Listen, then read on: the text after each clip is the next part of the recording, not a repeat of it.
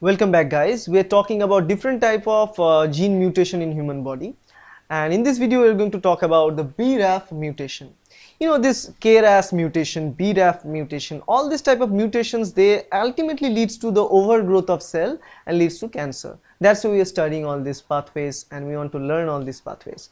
And I highly encourage you to remember and actually go to see this MAP kinase pathway, because this is the actual pathway what we are going to talk about, but in very briefly. Because if you understand MAP kinase pathway, you probably know the position of BRAF in that pathway, and that is very important to understand the whole pathway thing, to understand the mutation and what it will cause to BRAF. Okay, so if you want to understand about MAPK pathway, there is the link I am giving you in this description, probably pop out here. So click here in this annotation, it will redirect you to the MAP kinase pathway. You can watch it and then come back to view this. If you don't want to do that, still I won't discourage you. I will try to make you understand what it is all about, so stay tuned. BRAF mutation, for understanding BRAF mutation you need to know what is BRAF. BRAF is a gene as usual, and that produces a protein called BRAF. Now this protein or BRAF protein that we are going to talk about, it is a signal transduction protein inside cell, and this is related with the signal transduction of cell division and growth.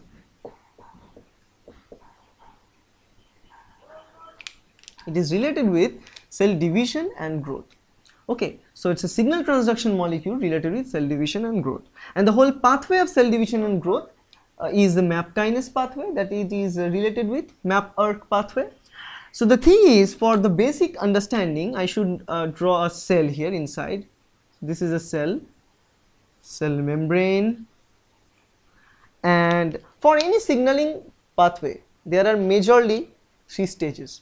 One is the reception of the signal and signaling molecule from the outside.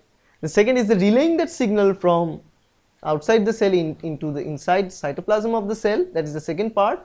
Third thing is the amplification of the signal and ultimately reach it to the core of the cell, that is the nucleus, because inside the nucleus there are genes which we need to transcribe and then translate into proteins, so that the ultimate goal for all this signal pathway is fulfilled.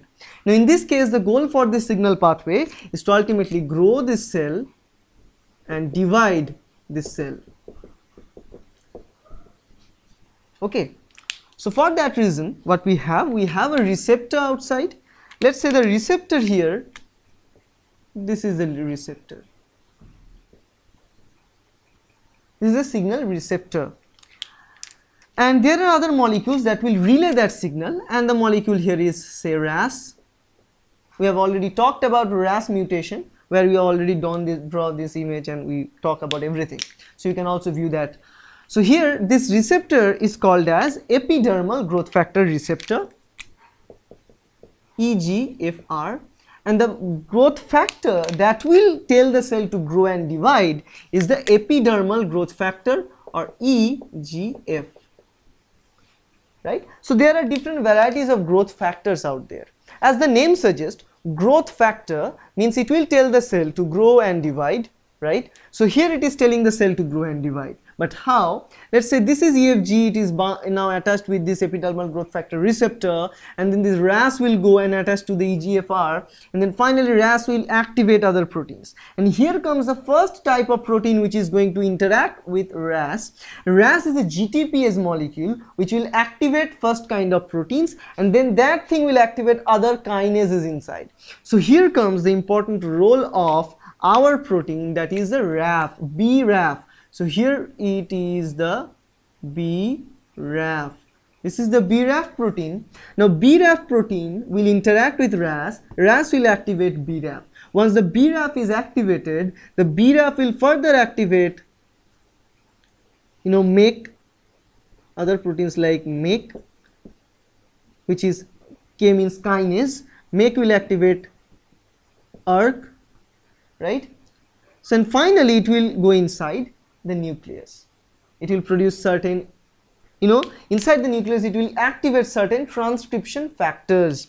Now these transcription factors are extremely important in eukaryotic transcription, because this is the transcription factor which will recognize the perfect promoter for the gene to be transcribed, and then the gene will be translated, that mRNA will be translated, and they will produce proteins, and then the cell will divide and grow.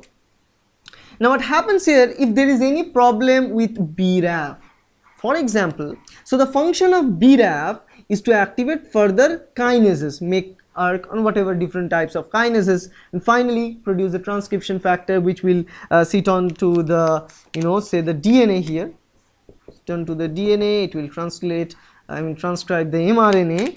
Let's say this is the mRNA, and the mRNA will be translated into proteins, and finally that protein will tell the cell to grow and divide by the cell cycle.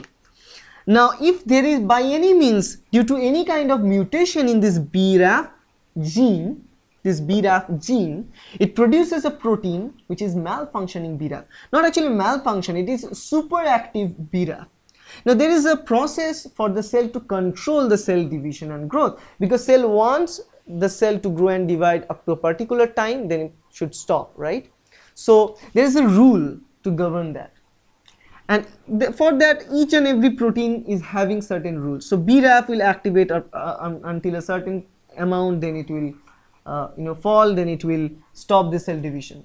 But if after this any type of mutation in BRAF, this BRAF becomes hyperactive, it is becoming hyperactive. So as the BRAF is becoming hyperactive, now the BRAF will start activating more and more MAPK, ARC and all these kinases inside the cell, which is going to produce more transcription factors, and they are going to produce more and more proteins for the cell division and growth, and the cell will start dividing rapidly, and it ultimately turns the cell into a tumorous, malignant cell, and finally it will cause cancer. So this is the whole system of BRAF, and this is a pathway called MAP kinase pathway, right? So any type of mutation in BRAF, or if any mutation in RAS, we have already seen the mutation in KRAS there. So problems with these molecules will ultimately generate certain faulty proteins, certain most amount of proteins which are responsible for the cell divide and cell division, and finally it will turn it into a cancerous cell. So this is how the whole BRAF mutation works. Now the question is, what kind of mutation we are going to see in BRAF? Now in all these type of growth signaling receptor related problems, there are always problems related point mutation, single base mutation. Similarly in this case of BRAF also, we have seen point mutation.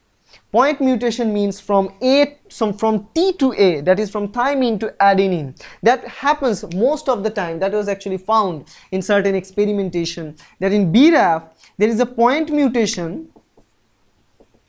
There is a point mutation, and that mutation suggests from thymine to adenine.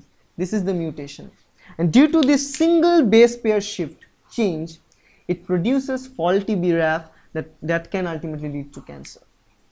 Okay, and for as we know this whole pathway and how BRAF is related with cancer, there are medicines nowadays in the market to fight against these BRAF related problems associated with the cancer pathway, and those examples are femuravenib, dorafenib, for example. So femuravenib, or let's say sorafenib, let me write it. So the medicines that we have, the medications for cancer regarding this BRAF mutation we have here